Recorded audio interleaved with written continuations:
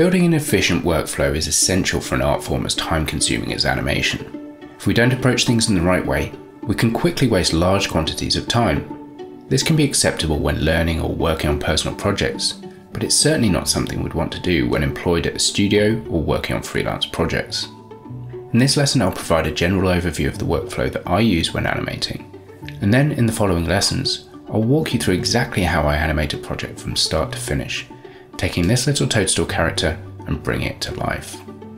Hello, I'm John Knowles, and this lesson is part of my Intermotion course, which teaches the foundations of character animation within Blender. The entire course will be available for free on YouTube, and if you'd like to make use of the demo files and rigs as you follow along, they're also available for free, using the link in the description. There are a number of elements which we can consider when we're talking about animation workflow. There are the specific tools which we use, or the choice between straight ahead, pose to pose, or layered workflows. But what I'd like to discuss here are the different stages of production, which for animation can be summarized as planning, layout, blocking, spline, and polish. The workflow that I'm covering here is the same one that I've used at multiple studios over many years. It's designed for working efficiently within teams, but it still offers a lot of benefits when working on a personal project. The first thing that we always start out with is planning. When working on a larger production, you'll typically be allocated a number of shots based upon an existing storyboard or animatic. The storyboard will dictate the action required within the shot, its duration and framing, and then the director will also give you an indication of the performance that they're looking for. Despite having all of this information, there's still a lot for you to do as an animator to work out the specifics of the performance. This is where planning comes in.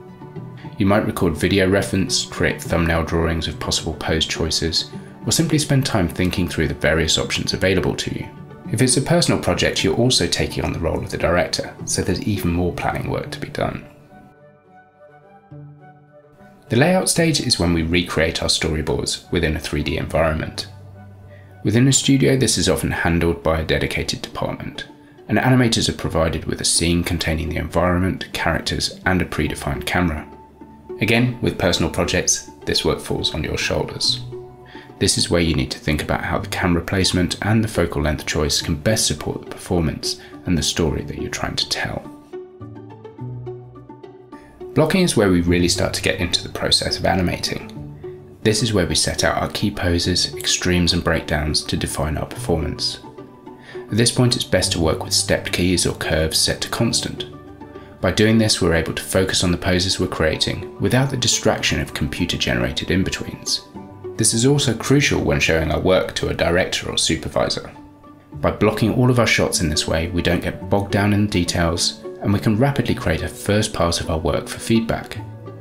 By keeping everything stepped, the choices we've made are very clear to the director, and it's easy to adjust our animation based upon feedback. Once we're happy with our blocking, and it's been approved if we're working within a studio, we can then start to add in the in-betweens.